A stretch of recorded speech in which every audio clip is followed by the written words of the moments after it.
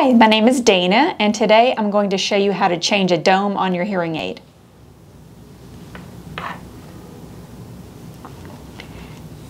So this is a behind the ear style hearing aid. Most of them have domes. What you want to do is to just get your fingernail beneath the dome and peel it off of the speaker, just like so. To change the dome and put a fresh one on, I like to line it up like this and just push it on with a spreading down motion, and then give it a little push at the end to make sure it's on securely. Again, just peel it off with your fingernail. Sometimes they're difficult to remove, so if you tear the dome while removing it, that's fine. You're going to replace it anyway. Instead of going blindly like this, I always